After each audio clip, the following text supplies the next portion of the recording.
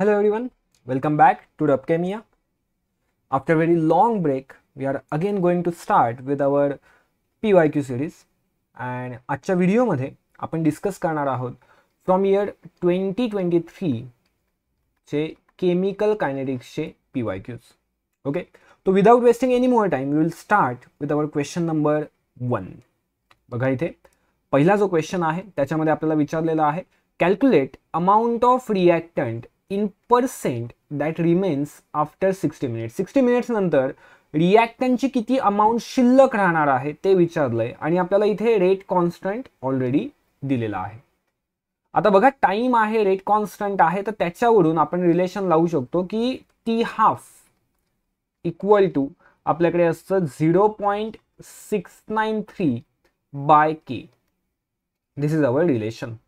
Okay, तो applying दिस relation इथे आपण लिहू शकतो 0.693 डिवायडेड बाय 0.0203 जो की गिवन आहे.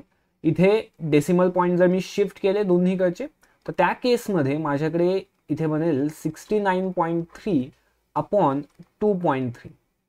ओके, आता थोडं रफ इस्टिमेट लावा, अप्रॉक्सिमेशन लावा. अप्रॉक्सिमेशन जर लावाल तर इथला आन्सर आपल्याकडे बनणार आहे 30 मिनिट्स. आता हे मी का सांगू शकलो डायरेक्ट, कारण हे जे आहे 0.693 त्याचंच आपल्याकडे अजून एक इक्वेशन असतं 2.303 into 0.3. This is your log of 2. If you remember that derivation पण इथे आपल्याला हेल्प करणार आहे. ठीक आहे, आणि इथे खाली आपल्याकडे होता 0.023. करेक्ट. मग हे जर मी कॅन्सल आउट केलं इथून तर इथे 100 बनला असता आणि 100 इंटू 0.3 तर त्याचा आन्सर आलं असतं 30 मिनिट्स. राईट. तो हे मिळालं आपल्याकडे हाफ लाईफ जर 30 मिनिट्स आला आहे आणि त्यांनी विचारलंय आफ्टर 60 मिनिट्स किती शिल्लक असेल. बघा आता पहिली हाफ लाईफ जेव्हा होईल तेव्हा आपला 50% रिएक्टंट कन्झ्युम होईल आणि 50% शिल्लक राहील. सेकंड हाफ लाईफ जेव्हा बनेल तेव्हा ह्या 50% मधला परत 50% म्हणजे 25% कन्झ्युम होईल. राईट, आणि 25% शिल्लक राहणार आहे. तो आफ्टर 2 हाफ लाईफ 75% कन्झ्युम होतोय आणि 25% शिल्लक राहतोय. तो हा बनेल आपला करेक्ट ऑप्शन. सेकंड क्वेश्चन मध्ये काय विचारलंय तर which from the following is slope सांगायचं आहे for rate versus concentration. Rate versus concentration equation part असणं इम्पॉर्टंट आहे. Rate equal to K into concentration of reactant. This is our normal equation. आता ह्या इक्वेशनला फक्त y is equal to M एक्सशी जर मी compare केलं तर कॉन्सन्ट्रेशन x झालं, rate हा y झाला, तर स्लोप बनणार आपल्याकडे के. स्लोप बनणार आहे के. राईट. बघा फिजिकल केमिस्ट्रीचे क्वेश्चन्स आहेत. फिजिकल केमिस्ट्रीचे क्वेश्चन लेस दॅन 54 सेकंड मध्ये सॉल्व्ह करणं is one of the challenge. पण ते चॅलेंज इझी तेव्हा बनतं जेव्हा तुम्हाला फॉर्म्युलाज सगळे नोन असतात. ओके, तो फॉर्म्युलाज नोन असणं for any exam, HSC exam असेल, CET एक्झाम असेल, JEE एक्झाम असेल, ओके, कोणतीही एक्झाम तुम्ही देताय तर त्या एक्झाम मध्ये फॉर्म्युलाज पार्ट असणं इम्पॉर्टंट आहे. Formulas is our primary source. तिथून गोष्टी स्टार्ट होतात. ते येतात तर पुढचं सॉल्विंग जमेल. जर फॉर्म्युलाज येत नाहीये तर मग त्या पुढे जाणं पॉसिबलच नाहीये. ठीक आहे. तो if you R aiming for 99 percentile 100 percentile त्या केसमध्ये फॉर्म्युलाज मस्ट आहेत. Right. Will move to next question. Next question मध्ये बघा द रेट ऑफ रिएक्शन आपल्याला इथे सांगितलंय rate of reaction is 1.8 into 10⁻² मोल पर DM क्यूब पर सेकंड. तर कॅल्क्युलेट रेट कॉन्स्टंट. आपल्याला रेट कॉन्स्टंट कॅल्क्युलेट करायचं आहे जर रिएक्शन गिवन आहे second order in A, first order in B. म्हणजे इथे आपल्याकडे इक्वेशन बनवू शकतो rate equal to K that is the rate constant into A⁻² कारण सेकंड ऑर्डर सांगितलंय आणि B⁻1 कारण फर्स्ट ऑर्डर सांगितलंय. आता मला के फाइंड करायचं आहे तर के काय बनेल रेट अपॉन A² आणि B⁻1. नाउ पुटिंग व्हॅल्यूज आपल्याकडे आहे 1.8 इंटू 10⁻², हा रेट कॉन्स्टंट आहे. एचं कॉन्सन्ट्रेशन दिलंय 0.2, तर 0.2चा स्क्वेअर करायचा आपल्याला, आणि बी दिलाय 0.1, तर 0.1 येईल. आता मी हा पॉवरच घेतो जरा, 1.8 इंटू 10⁻² इथे ठेवतो. खाली बघा काय घेतोय, तर 0.2चा जर मी स्क्वेअर केला तर तो बनेल 0.04, म्हणजेच 4 इंटू 10⁻². ओके, इंटू 0.1 आहे म्हणजेच 10⁻⁻1. बघा आता हे 10⁻² कॅन्सल, 10⁻1 वर नेऊ तर तो बनेल 10, राईट. मग 1.8 इंटू 10 म्हणजे तो झाला 18, आणि 18/4 म्हणजे असणार आहे 4.5. ते तर मला ऑप्शन मध्ये दिसतंय म्हणून मी डायरेक्ट सांगितलं. नेक्स्ट क्वेश्चन बघूया. आपल्याला विचारलंय calculate rate constant for first order reaction. First order साठी काढायचं आहे. जर 80% of reactant is reacted in 15 minutes, 15 minute मध्ये 80% रिएक्टंट कंझ्युम होतोय. बघा रेट कॉन्स्टंट म्हणजे के equal to 2.303/t log of A0/80. हे असतं आपलं फर्स्ट ऑर्डरचं रेट इक्वेशन. ठीक आहे. आता बघा जर 80% रिएक्टंट कंझ्युम झालाय, रिॲक्ट झालाय, म्हणजे A0 ला मी समजा 100 घेतलं, तर अरे रिएक्टंट रिमेनिंग किती असेल? बरेच जण 80 लिहून टाकतात, तर दॅट इज रॉंग. 80 तर कंझ्युम झाला ना रे, मग राहिला किती? राहिला 20 करेक्ट. तो इथे येईल लॉग ऑफ 100/20. बाकी टाइम त्यांनी सांगितलाय 15 मिनिट्स, तो इथे आला 15, आणि वरती आहे माझ्याकडे 2.303. ओके. आता लॉग जर घ्याल तुम्ही 100/20 म्हणजे ते आलं 5, तर लॉग ऑफ 5 दॅट इज 0.7. मग इथे लिहितो 2.303 इंटू 0.7 जो आहे त्याला लिहितो मी 7 इंटू 10⁻⁻1. ओके.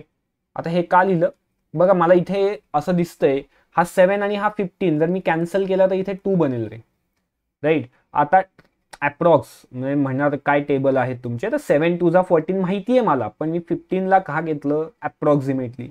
आता 2.30/2 म्हणजे हे 1च्या रेंजमध्येच असणार ना, आणि इंटू 10⁻⁻1 आहे म्हणजे ते 0.1च्या रेंजमध्ये असेल. आता 0.1च्या रेंजमध्ये इथे एकच ऑप्शन दिसतोय 0.11. आलं लक्षात? ह्या स्पीडने आपल्याला कॅल्क्युलेशन करायला जमले पाहिजेत का? As I said 54 second. Okay, this 54 seconds R going to decide our future. एका क्वेश्चन मागे टोटल 180 मिनिट्स आहेत. चक दे इंडिया मधलं जर आठवत असेल जे काही तो सांगतो लास्टला, हेही 60 मिनिट्स वगैरे, तसंच हे 180 मिनिट्स आहेत आपल्याकडे. त्याच्यामध्येच आपल्याला सगळं करायचंय, त्याच्यावरच आपलं कॉलेज डिसाईड होणार आहे. त्यामुळे ही 180 मिनिट्स खूप खूप खूप जास्त अशी प्रिशियस आहे तसं समजून चला, आणि ते खूप नीट यूज करणं इम्पॉर्टंट आहे. त्यामुळे ते पटापट कॅल्क्युलेशन जमले पाहिजेत. ऑल राईट, नेक्स्ट क्वेश्चन बघू. Identify expression for average rate. Average रेटसाठी expression आपल्याला फाईंड करायचंय. ठीक आहे, तो ॲव्हरेज रेटसाठीचा एक्सप्रेशन जर फाईंड करतोय तर इक्वेशन आहे आपल्याकडे, त्यानुसार फक्त कोइफिशियंटने डिव्हाइड करायचं. कोइफिशियंटने डिव्हाइड केलं म्हणजे काय बनलं बघा, तर 1/1 रिएक्टंट आहे म्हणून मायनस, तो dN2/dt equal to minus 1/3 dH2/dt equal to product आहे म्हणून plus 1/2 dNH3/dt. That's it. Correct. जो कोइफिशियंट आहे ना त्याने फक्त डिव्हाइड करायचं आहे. आता तसा ऑप्शन जर बघाल तर पहिलाच ऑप्शन आय गेस मला सेम दिसतोय. N2 ला बघा, N2 ला 1/1 झाला, H2 ला -1/3 आलं, आणि NH3 ला 1/2 आलाय. ऑल राईट, नेक्स्ट बघू. नेक्स्ट मध्ये बघा, for reaction A + B gives product. जर मी A ला डबल केलं आणि B ला कॉन्स्टंट ठेवलंय, A ला डबल केला, B ला कॉन्स्टंट ठेवलं, तर रेट ऑफ रिॲक्शन डबल होतोय. अरे रिॲक्टंट डबल केला, रेट डबल झाला म्हणजे 1, ऑर्डर काय झाली 1. काय जास्त डोकं लावायचंच नव्हतं याच्यामध्ये. We will move to the next question. Identify rate law expression for. एक रिॲक्शन आहे आपल्याकडे, त्याच्यामध्ये काय सांगितलंय बघा, सेकंड ऑर्डर विथ NO2 म्हणजे NO2 चा स्क्वेअर करा, आणि फर्स्ट ऑर्डर विथ Cl2 म्हणजे Cl2 ला 1, NO2 चा स्क्वेअर Cl2 ला 1. बघा ऑप्शन मॅच झालेला आहे आपल्याकडे, हा झाला correct option. Next, calculate rate constant for first order reaction. First order reaction आहे त्याच्यासाठी रेट कॉन्स्टंट फाइंड करायचं आहे. जर हाफ लाईफ गिवन आहे 40 मिनिट्स, हाफ लाईफ दिलेली आहे म्हणजे आपल्याकडे रिलेशन बघा हे बनलं, k is equal to 0.693 bye 40. 40 म्हणजेच तो असतो टी हाफ. ठीक आहे, टी हाफच्या इथे मी डायरेक्टली ती व्हॅल्यू सबस्टिट्यूट केली. ओके, आता कॅल्क्युलेशन करायचे आहेत तर इथे बघा मी काय करतो 69.3 लिहितो वरती इंटू 10⁻². डेसिमल पॉईंट शिफ्टिंग केलेलं आहे, आता ते शिकवायला फक्त लावू नका मला इथे.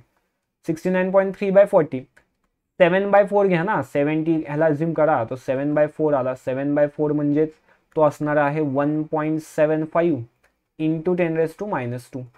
बघा आता याच्या जवळचा ऑप्शन 1.733 दिसतोय.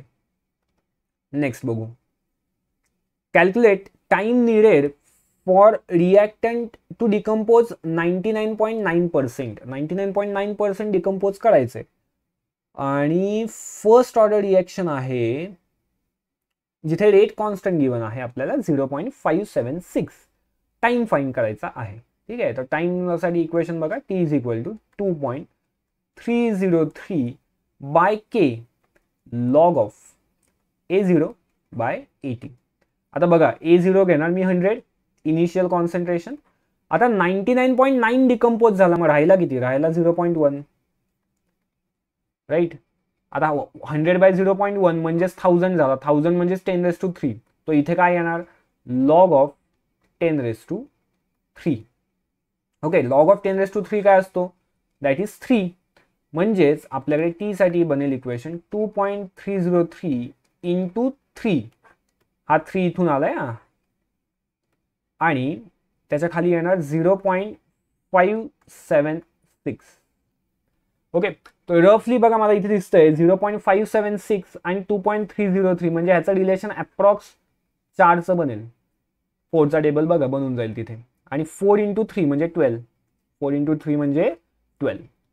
नेक्स्ट बघू, नेक्स्ट मध्ये बघा the rate law for the reaction. एक रिएक्शन आहे आपल्याकडे, त्याच्यासाठी रेट लॉ दिलेला आहे A⁻1 B⁻2. Now calculate rate of reaction if rate constant सुद्धा दिलेला आहे, सगळंच दिले, राहिलं काय आता बघा. आता रेट इक्वल टू k दिलाय, k सांगितलाय 6.25. ओके, लहान मुलांचा एक क्वेश्चन आहे हा. A चं कॉन्सन्ट्रेशन सांगितलंय 1 आणि B चं कॉन्सन्ट्रेशन सांगितलंय 0.2. त्या 0.2चा मला घ्यावा लागेल स्क्वेअर. राईट, तो रेट ऑफ रिएक्शन फाइंड करायचा आहे. 0.2चा जर तुम्ही स्क्वेअर कराल तर तो बनेल 0.04 आणि 0.04 इंटू 6.25चं मला आन्सर काढायचंय. आता त्याचं जर आपण आन्सर काढू तर बघा इथे मी डेसिमल पॉईंट शिफ्ट करतो आणि 6 ने जर मी 4 ला मल्टिप्लाय केलं तर 25 वगैरे येऊन जाईल. 25 इंटू 10⁻², म्हणजेच 0.25. हा झाला आपला करेक्ट ऑप्शन. ते तर पुढचं मल्टिप्लिकेशन आहे, लहान मुलांचा क्वेश्चन आहे तो. Okay, a first order reaction text 23.3 minutes. एवढे मिनिट्स लागत आहेत कशासाठी, 20% डिकम्पोजिशनसाठी. तर मग रेट कॉन्स्टंट काय असेल बघा. आता रेट कॉन्स्टंटचा फॉर्म्युला k आहे आपल्याकडे. k is 2.303 divided by time असतो, तो टाइम दिलाय 23.03 म्हणजे हे कॅन्सल होऊन इथे 10 राहील. लॉग पुढे असणार आहे लॉग. लॉग कोणाचा घेणार तर 20% डिकम्पोजिशन झालंय म्हणजे 100/80 घ्यावं लागेल मला. 100/20 घेऊ नका, चुकणार. तो 100/80 म्हणजेच 5/4 झालं. तो इथे बेसिकली येणार log of 5 minus log of 4 divided by 10. आता लॉग ऑफ 5 घेणार मी 0.7. लॉग ऑफ 4 जो आहे तो मी घेणार अप्रॉक्स 0.6. ठीक आहे, लॉग व्हॅल्यूज बघा ह्या नोन पाहिजेत तुम्हाला. लॉग ऑफ 2, 3, 5 आणि 7. 2 साठी घ्यायचा 0.3, प्रिसाइजली घेतला तर 0.3010 असतं, पण गरज नाही. 3 साठी तुम्ही घेऊ शकता 0.47 किंवा 0.5 पण चालून जाईल. 5 साठी घेणार आहात तुम्ही 0.7 आणि 7 साठी घ्यायचं आहे 0.87 और 9 पण चालणार आहे. आता याला 10 ने डिवाइड करतोय. ठीक आहे. मग आता ह्याचा आन्सर बघा, 0.7 मायनस 0.6 जर केलं तर ते 0.1 बनेल आणि 0.1 बाय 10 म्हणजे ते 10⁻⁻2 बनेल. आता तुम्ही जर बघाल तर इथे ऑप्शन 1 पण मॅच होत नाही. तर ऑप्शन तसं नाहीये बघा. 9.69 जे आहे, 9.69 म्हणजेच 10 इंटू 10⁻³ म्हणजेच झाला 10⁻². ओके. हे पण आता हे क्लिक झालं पाहिजे रे तुम्हाला. हे एवढे क्वेश्चन सॉल्व्ह करायचे, इतके क्वेश्चन सॉल्व्ह करायचे. बघा एक्झाम मध्ये 50 क्वेश्चन येतात की नाही. एक्झाम मध्ये किती सॉल्व्ह करायचे? केमिस्ट्रीचे मला 50 क्वेश्चन सॉल्व्ह करायचे. अप्रॉक्सिमेटली 25 चॅप्टर्स आहेत आपल्याकडे. तर एका चॅप्टर मागे एक, काही 11चे चॅप्टर आहेत ते एकच क्वेश्चन आहे. 12च्या चॅप्टर मध्ये काही मागे 3 आहेत, काही मागे 2 आहेत. ॲव्हरेजली 2 क्वेश्चन एका चॅप्टरचे आहेत. मग 2 क्वेश्चन एका चॅप्टरचे आहेत ना, तर तुमच्या हाताखालून ऍटलिस्ट 200 क्वेश्चन तर गेलेले असले पाहिजेत. दिस इज अ लिस्ट, म्हणजे लिस्ट व्हॅल्यू. ठीक आहे. ही कोणासाठी? 90% वाल्यांसाठी. भाऊ मी एम करतोय 90% पाहिजे, तर चला 200 क्वेश्चन सॉल्व्ह कर.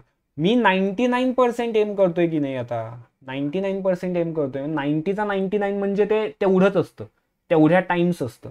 तो 200च्या त्या टाइम्स मध्ये मी घेणार आहे 2000 क्वेश्चन. एका चॅप्टरचे 2,000 क्वेश्चन सॉल्व्ह करायचे की एवढं परफेक्शनला तुम्ही पोहोचणार, निवांत पोहोचणार, काही डिफिकल्ट नाही. आता बरेच जण टेन्शन मध्ये येतील की 2,000 क्वेश्चन कसे सॉल्व्ह करू. 2,000 क्वेश्चन सॉल्व्ह करणं डिफिकल्ट नाही. 2,000 क्वेश्चन सॉल्व्ह करण्यासाठी जी कन्सिस्टन्सी आणणं आहे ते डिफिकल्ट आहे. दिवसाला 100-200 क्वेश्चन जरी सॉल्व्ह केले तरी आजपासून सीईटी एक्झाम जी अनाऊन्स झालेली आहे 17 एप्रिल, तोपर्यंत बराच सारा टाइम आहे, खूप सारा टाइम आहे. आरामात होतील. चॅनलवरच तुम्हाला आहेत ना चॅप्टर मागे असे 100-150 क्वेश्चन तर निवांत मिळणार आहेत. बाकी तुमच्याकडे आहेत वेगवेगळ्या पब्लिकेशनचे बुक्स असतील, जे कोणते असतील ते फॉलो करा, सॉल्व्ह करा. ओके. चला नेक्स्ट क्वेश्चन बघू आपण. नेक्स्ट क्वेश्चन काय आहे तर identify the reaction intermediate. Intermediate काय असतो रे? की जो असा कंपाऊंड जो प्रॉडक्ट साईडला पण नाही, रिॲक्टंट साईडला पण नाही. बघूया आपण असं की बघाल तुम्ही तर SO2 जो आहे, SO2 इथे दिसतोय मला. ठीक आहे. NO2 मला कुठे इथे दिसत नाहीये. ओके. SO3 पण इथे दिसतोय, SO3 इथे दिसतोय. ठीक आहे. तो हा वाला पार्ट इथे आहे, इथे आहे. देन NO जर बघाल तुम्ही तो NO इथे पण आहे आणि इथे पण आहे. NO इथे पण आहे, इथे पण आहे. आता ह्याचा मिनिंग काय झाला की ह्यांनी थोडी पार्शियल रिॲक्शन लिहिलेली आहे, काहीतरी गंडवून काहीतरी चुकीचं केलेलं आहे असा माझा कन्सिडरेशन आहे. बट लेट्स कन्सिडर की ही पहिली आणि ही जी दुसरी रिॲक्शन आहे त्याच्यामध्ये हा असा पार्ट आहे NO की जो लेफ्ट साईडला पण आहे आणि राईट साईडला पण आहे. NO कुठे आहे तर लेफ्टला पण आहे आणि राईटला पण आहे. तो पहिल्या रिॲक्शनमध्ये तो बनला, दुसऱ्या रिॲक्शनमध्ये तो कन्झ्युम झाला, म्हणून तो काय बनणार आपल्यासाठी तर तो बनणार इंटरमिजिएट. तो बनला माझ्यासाठी इंटरमिजिएट. ठीक आहे. तर ऑप्शन माझ्याकडे बी वाला करेक्ट बनला. तर इथे दिसताना त्या रिॲक्शन मध्ये तुम्हाला हा NO2 पण दिसतोय तसाच, पण NO2 कडे पहिला रिॲक्ट करतोय आणि मग नंतर तो प्रोड्यूस होतोय. पहिला रिॲक्ट करतोय आणि मग नंतर तो प्रोड्यूस होतोय. त्यामुळे मी त्याला इंटरमिजिएट कन्सिडर नाही करणार. इंटरमिजिएट मी असा कन्सिडर केला की जो बनला, रिॲक्शन मध्ये बनला म्हणून तो इंटरमिजिएट ना, मध्ये बनला आणि मग तो रिॲक्ट झाला म्हणून काय घेतलं NO घेतलं. ओके. चला नेक्स्ट बघू. रिॲक्शन गिवन आहे आपल्याला, त्यासाठी रेट लॉ पण सांगितलाय. तर what is change in rate. सगळं दिलंय, रिॲक्शन दिली आहे, रेट लॉ दिलाय. तर change in rate if concentration of both reactant is double. दोन्ही रिॲक्टंटचं कॉन्सन्ट्रेशन वाढवलं. ओके. आता बघा दोन्ही रिॲक्टंटचं कॉन्सन्ट्रेशन जर मी डबल केलं तर दोघांची फर्स्ट ऑर्डर आहे. दोघांची ऑर्डर काय आहे तर फर्स्ट ऑर्डर. मग पहिल्याला डबल केलं तर रेट डबल होईल. पहिला रिॲक्टंट आहे त्याला डबल केला तर रेट पण डबल झाला. दुसरा रिॲक्टंट आहे त्याला डबल केला तर रेट पण परत डबल झाला. आता डबलचा डबल म्हणजे काय तर ओव्हरऑल 4. ओव्हरऑल चेंज काय असणार आहे 4 असणार आहे. Rate increases by factor 4. Okay. Next बघा. रिएक्शन गिवन आहे, काय रिएक्शन दिली आहे, मोठीशी रिएक्शन दिलेली आहे. Let's ignore that. The rate law is express as, this is important. ठीक आहे, रिएक्शनला इग्नोर करा, तुमची क्रश तुम्हाला इग्नोर करते की नाही तसं तुम्ही इग्नोर करून टाका. पण जेवढ्या फोकसने तुम्ही तुमच्या क्रशला बघत असाल तेवढ्या फोकसने ह्या इक्वेशन वरती फोकस करा. Rate equal to K into ए का स्क्वेअर इंटू बी. ओके, आता calculate rate constant if rate of reaction, rate of reaction given आहे, कॉन्सन्ट्रेशन दिलेलं आहे, तर रेट कॉन्स्टंट काढायचं आहे. बघा के इक्वल टू असेल रेट डिवायडेड बाय ए का square into B, B raise to 1. ठीक आहे, रेट काय आहे तर 0.24 डिवायडेड बाय एचं कॉन्सन्ट्रेशन आहे 0.5 आणि त्या 0.5चा मला करावं लागेल आता स्क्वेअर. बीचं कॉन्सन्ट्रेशन आहे 0.2. राईट. बघा आता पॉईंटचा गेम आहे फक्त, तर इथे मी लिहितो 24 इंटू 10⁻² डिवायडेड बाय इथे 0.5चा स्क्वेअर केला की नाही, 0.5चा स्क्वेअर म्हणजे तो झाला 0.25. ठीक आहे, 0.25. मग इथे मी लिहितो 25 इंटू 10⁻² आणि इथे मी लिहितो 2 इंटू 10⁻1. आता एवढं का लिहिलं ते हे बघा, हे असे कॅन्सल, हे असं कॅन्सल, ते तसं नसतं लिहिलं ना पॉवरमध्ये तरी चालणार होतं खरं तर, बरं मी तुमचा टाइम वेस्ट केला, सॉरी फॉर दॅट.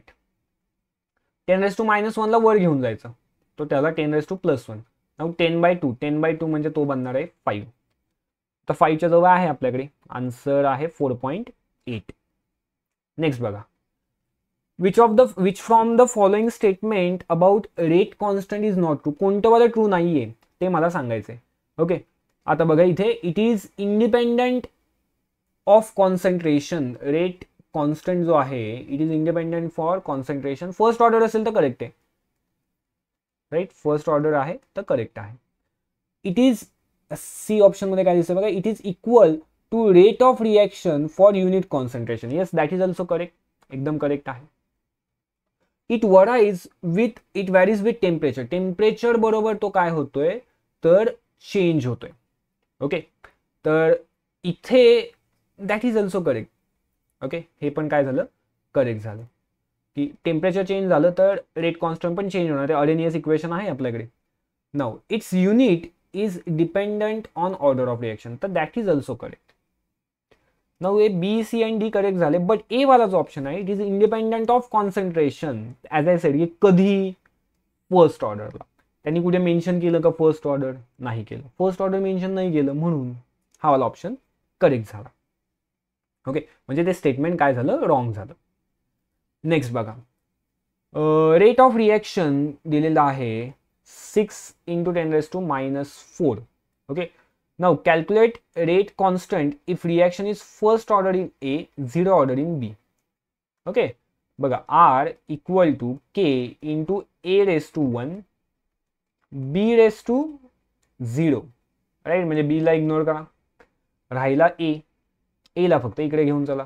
तो 6 इंटू 10⁻⁴ डिवायडेड बाय 0.3, एचं कॉन्सन्ट्रेशन 0.3. आता 6 आणि 3 2 वाला ऑप्शन बघा एकच दिसतोय. चला, पॉवरला इग्नोर मारलं तरी चालणार आहे, आन्सर करेक्टच येईल. Next, calculate half life for first order reaction, पहिल्या ऑर्डरची रिएक्शन आहे त्याच्यासाठी हाफ लाईफ काढायचे, रेट कॉन्स्टंट दिलेला आहे. ओके, इक्वेशन काय बनतं बघा, तर T half is equal to 0.693 divided by 2.772 into 10⁻3. आता बघा इथे मी -3 कॅन्सल करण्यासाठी वरती लिहितो मी 693, मग तो -3 कॅन्सल झाला, तो 693 अपॉन 2.772. ओके, ह्याचा आन्सर मला फाईन करायचं आहे. हे 250-300च्या आसपास जाईल. राईट, 2.7 ने 693ला डिवाइड करतोय तर 300 नाही सॉरी, 200-250च्या आसपास आन्सर बनणार आहे. आता इथे जर तुम्ही ऑप्शन बघाल तर दिसतात तुम्हाला बघा 100, 125 आणि 150. ते तर पॉसिबलच नाही आहेत ना, मग एकच ऑप्शन शिल्लक राहतो. कोणता ऑप्शन शिल्लक राहिला तर 250 सेकंड्स. ओके, चला नेक्स्ट बघू आपण. फाइंड रेट लॉ फाइंड करायचं आहे. जर इफ ऑर्डर ऑफ रिएक्शन दिले with respect to CHCl3 is 1, right. म्हणजे CHCl3 ची पॉवर 1 झाली आणि half with respect to Cl2 ची पॉवर हाफ दिसते, CHCl3 ची पॉवर 1 दिसते. झालं, आन्सर करेक्ट मिळालं. नेक्स्ट, जास्त टाइम वेस्ट करण्यासारखा क्वेश्चन नाहीये, सो मी पटकन चाललोय पुढे. ओके, नेक्स्ट बघा. Calculate rate constant of first order reaction G 80% decompose होतीये इन 60 मिनिट्स. हा आपण मगाशी सॉल्व केला आहे क्वेश्चन, सो तुम्ही तो सॉल्व करा असं मला वाटते. आय गेस सो मला वरती सॉल्व केल्यासारखं वाटतं, बट ठीक आहे, let it be. Me solve करूनच टाकतो. बघ, के आहे, के is equal to 2.303 bye, me time घेणार, टाइम आहे माझ्याकडे 60 minutes. Okay, into log of A0 वरती घेतो की नाही. आता बऱ्याचदा मी तो फॉर्म्युला लिहिलाय, त्यामुळे आता इथे लिहित नाही. A0 काय घेणार मी इथं 100. आता 80% डिकम्पोज झाला, मग राहिला 20, राईट. 125. बघा, हा घेतल्यासारखा मला वाटतोय, बट मे बी टाइम वेगळा असू शकतो. 2.303 bye 60 into log of 5. Log of 5 मी मगाशीच सांगितलं 0.7 घ्यायचं आहे त्याला, राईट. आता ह्याचा जर तुम्ही अप्रॉक्सिमेटली आन्सर काढायला जाल तर बघा, 0.7 ने मी 60ला जर डिव्हाइड केलं तर 0.7 म्हणजे मी 7 घंटे, 7 इंटू 10⁻⁻1 अशा टर्ममध्ये. तो 7 ने इथे डिवाइड केलं 60ला तर तो अप्रॉक्सिमेटली आपल्याकडे 9 आन्सर देईल, करेक्ट. आता 9 आहे आणि इथे 2.303 आहे, तो हा 9 म्हणजे 10 कन्सिडर नियर बाय, ठीक आहे. नियर बाय कन्सिडर करून जर चाललो आपण तर त्यानुसार आपल्याकडे वरती पॉवर बनणार आहे 10⁻², राईट. आता राहिला 2.3, त्याच्या जवळ म्हणजे 2.68 आहे. होपफुली तुम्हाला मी हे आता अप्रॉक्सिमेशन जे लावलं ते समजलं. इन केस नसेल समजलं, डिवाइड केलं तरी आन्सर मिळणार आहे, ठीक आहे. कधी कधी माझे अप्रॉक्सिमेशन जरा खूप फास्ट बनतात, म्हणजे ते ऑफलाईन लेक्चर घेताना मला अंदाज येतो की नाही झेपलं अप्रॉक्सिमेशन, मग मी जरा डिटेलमध्ये जातो. पण इथे जर झेपलं नसेल अप्रॉक्सिमेशन तर तुम्ही डायरेक्ट सॉल्व्ह करू शकता. ओके, बघा next. Rate law for the reaction A+B gives product is K into A into B. When will the rate of reaction increase by factor 2? Factor 2 ने इंक्रीज करायचं. कधी बघा रे, A ला पण 1 आहे आणि B ला पण 1 आहे, राईट. A ला पण 1, B ला पण 1, मग कधी पॉसिबल आहे. तर A आणि B बोथ आर डबल, दोघांनाही डबल जर केलं तर 4 ने डबल होईल की नाही, तो 4 टाइम्स होऊन जाईल. नको आपल्याला, फॅक्टर 2 पाहिजे. A ला डबल केलं आणि B ला कॉन्स्टंट ठेवलं, येस, व्हेरी गुड. A ला डबल केला, रेट डबल झाला. B ला काहीच नाही केलं ना, तो तसाच राहिला, काय फरक पडणार आहे. तो A ला डबल केला, फॅक्टर काय येणार 2 चा येऊन जाईल. Next, what is value of rate constant for first order reaction. पहिल्या ऑर्डरची रिएक्शन आहे, जर स्लोप गिवन आहे आपल्याला रेट वर्सेस कॉन्सन्ट्रेशनचा. मग अशीच ग्राफ आपण हा अंडरस्टँड केला. रेट इथे कॉन्सन्ट्रेशन, तर माझा हा झाला स्लोप, राईट. हा एम म्हणजेच के, एम म्हणजेच काय असणार आहे के. तो त्यांनी स्लोप दिलाय 2.5 इंटू 10⁻³ तो तोच झाला आपला रेट कॉन्स्टंट, इथे गिवन आहे, right. Next, what is half life of first order reaction if rate constant. Half life कायचे, रेट कॉन्स्टंट गिवन आहे, डे मध्ये गिवन आहे, राईट. तो काही त्याचा फरक पडत नाही आपल्याला. लिहू आपण टी हाफ, के फाईन करायचं आहे, सॉरी नाही, हा टी हाफच फाईन करायचं आहे. T half equal to 0.693 divided by 4.2 into 10⁻². तर -2 साठी मी इथे वरती घेतो 69.3, खाली लिहितो 4.2. ओके, ते 10⁻² काय होणार इथे, कॅन्सल होऊन जाईल की नाही, राईट. तो 69.3 डिवायडेड बाय मी जर 4.2 करतोय तर अप्रॉक्सिमेट आन्सर काढायचं आहे 1500च्या आसपास असेल. 1500च्या आसपास बघा, एकच ऑप्शन दिसतोय 16.5. नेक्स्ट, रिएक्शन दिलेली आहे आपल्याला, 2 स्टेप सांगितलेत. इंटरमिजिएट काय असणार आहे, राईट. आता बघा, अगेन मागाशी जे सांगितलं, प्रोड्यूस झाला, रिॲक्ट झाला, प्रोड्यूस झाला, रिॲक्ट झाला, असा वाला कंपाऊंड कोण दिसतोय. तर इथे बघा ClO2- इथे ClO2 मायनस पहिल्या स्टेपमध्ये प्रोड्यूस झाला, दुसऱ्या स्टेपमध्ये निघून गेला, तर तो काय झाला आपल्यासाठी, तो झाला इंटरमिजिएट, राईट. म्हणून इथे असणार आहे answer ClO2 minus. Next, for the reaction, काहीतरी एक रिएक्शन गिवन आहे, at particular time DSO4 2 bye dt हा दिलेला आहे, तर DI मायनस बाय dt काढायचं आहे. कोइफिशियंट, सिम्पली कोइफिशियंट घ्यायचे. बघा इथे 3 आहे, इथे 1 आहे, इथे 1 आहे, इथे 2 आहे, राईट. तो इथे असणार माझ्याकडे 1/3 DI minus bye dt equal to 1/2 DSO4 2 bye dt, right. Hopefully तुम्हाला लक्षात येईल. बघा इथला कोइफिशियंट आणि इथला कोइफिशियंट मी फक्त घेतलाय. आता प्लस मायनस, इथे मायनस असतो, कशासाठी असतो रे, तो रिएक्टंट इंडिकेट करण्यासाठी आहे, ठीक आहे. त्याचा यूज करायचा नाहीये, सॉल्व्हिंग मध्ये यूज करायचा नाही. बरेच जण कन्फ्यूज होतात, स्पेशली बोर्ड एक्झाम मध्ये, तिथे मायनसने आन्सर काढायला जातात, तर तसं करायचं नाहीये. आता मला DI2 मायनस काढायचं आहे, ह्याचा आन्सर काढायचा आहे, हा 3 मी फक्त इकडे घेऊन जातो ऑपोजिट एंडला. तो इथे काय बनणार बघा, DI minus bye dt will be 3/2 into जो दिलेला रेट आहे, दिलेला रेट किती आहे 2.2 इंटू 10⁻⁻2, ठीक आहे. आन्सर काय बनणार आहे, तर 3.3 इंटू 10⁻². पुढचा पार्ट मॅथ्सचा आहे, तो तुम्ही सॉल्व्ह करू शकता. Next, rate of formation of NO2 काढायचं आहे. NO2 चा फॉर्मेशनचा रेट सेम कन्सेप्टने सॉल्व्ह करायचं आहे मला. NO2 चा कोइफिशियंट बघा 1/4 आहे, okay. DNO2 bye dt equal to DN2O5 दिलेला आहे आपल्याला, त्याचा कोइफिशियंट 2 आहे, इथे दिसतोय तुम्हाला, तर इथे येणार 1/2. आता ह्या 4 ला मी इकडे घेऊन जातो, मग इथे लिहितो मी 4, हा इथला कॅन्सल करतो, आणि इथे असणार आहे DN2O5 बाय dt, जे दिलंय आपल्याला 0.02, म्हणजे 4/2 2 into 0.02, that is your 0.04. Next, which from the following is a slope of graph कसला आहे, 80 versus time, 80 versus time for zero order reaction. रिएक्शनची order काय आहे, तर झिरो ऑर्डर. आता झिरो ऑर्डर साठी आपल्याकडे कन्सेप्ट कशी असते बघा, रेट इज k a⁻0, ही आपली अशी कंडिशन असते, राईट. तो आता विथ टाइम काय होत जातं रे, जसा टाइम कंझ्युम होईल तसं आपल्याकडे हा ऑर्डर जी आहे ती ही अशी कमी होत जाते, कॉन्सन्ट्रेशन जे आहे ते काय होतं, कमी होत जातं, राईट. तर त्या केसमध्ये इथे जो स्लोप बनतो हा निगेटिव्ह स्लोप बनतो, जनरली -k असतो.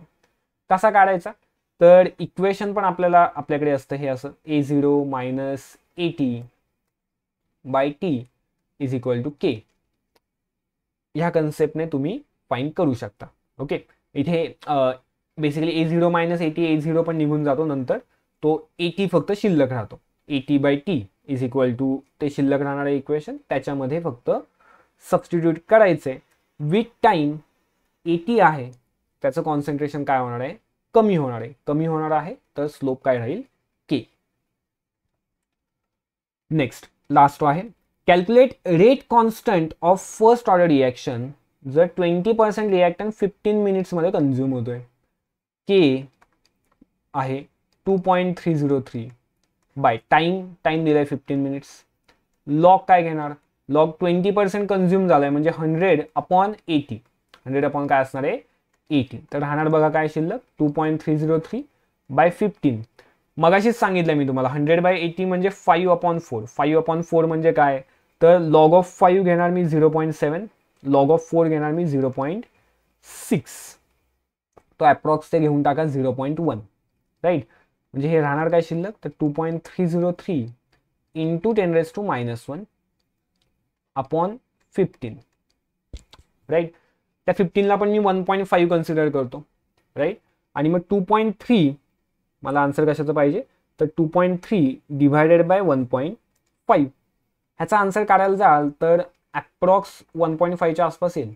टेबल आहे ना तो 15चा स्क्वेअर, जो स्क्वेअर असतो तो 225 येतो, त्यानुसार तुम्ही ते आन्सर काढू शकता. आता 1.5च्या जवळ हे एकच ऑप्शन मला दिसतोय, त्यामुळे तो झाला correct option. Okay, so that's it for our chapter chemical kinetics PYQs आपण सॉल्व्ह केलेले आहेत. ह्याचा one shot video already available आहे. ह्याच चॅप्टरचे 2022 2021 चे सुद्धा PYQs ऑलरेडी चॅनलवरती अपलोड केलेले आहेत. तो if you want any of this you can go in playlist section. Playlist section मध्ये जा, तिथे तुम्हाला हे सगळा कंटेंट फ्री ऑफ कॉस्ट मिळून जाणार आहे. ओके. आणि जर हा कंटेंट तुम्हाला आवडला असेल, इफ यू फाइंड धिस की ह्याच्यामधून काहीतरी एक्झामचं प्रिपरेशन करण्यासाठी हेल्प होतीये, तर त्या केसमध्ये नक्कीच तुमच्या फ्रेंड्स बरोबर पण शेअर करा. All right then, C you in our next video. Bye bye for now.